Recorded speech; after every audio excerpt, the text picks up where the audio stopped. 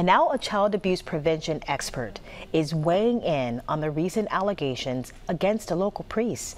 Mobile County Sheriff says Alex Crowe had a pattern of grooming girls at a local high school before he ran off to Italy with one of them.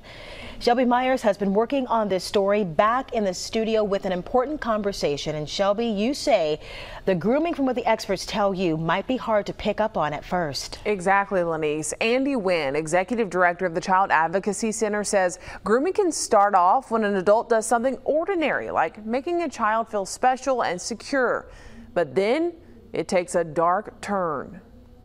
We talk about the word grooming. Do we think that that's what has been happening here? In my opinion, yes. I mean, it's gone on.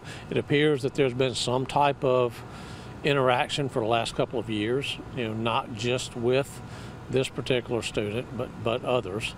That's Mobile County Sheriff Paul Birch talking to me late last week about dismissed father Alex Crowe, the Corpus Christi priest who listened to confessions and sat in on theology classes at McGill-Toolen High School. He's also described as being fascinated with demonology and exorcisms.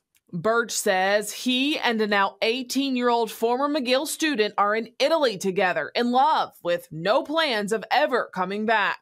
Birch believes the priest was grooming high school girls, including the one he's in Italy with, for more than a year. So what is grooming? It begins to build trust with the kid, and a lot of times it's people who you would like around your child, who you would think, and it's things that good people do with children every day, are kind to them, engage with them, do things with them. But when we're talking about grooming, in the context of today of sexual abuse, we're really talking about it's leading to something that's very bad. Andy Wynn, executive director of the Child Advocacy Center, a resource for abused children, says grooming typically happens by someone a kid trusts.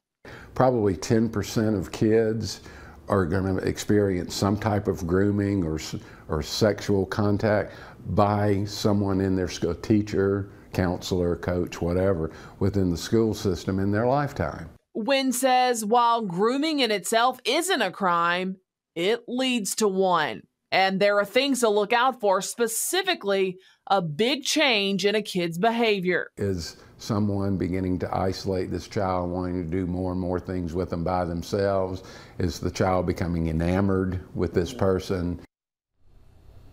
And Wynn adds, if you think you're being groomed, tell a parent or an adult you can trust. Also, go ahead and report it to police so they have it documented.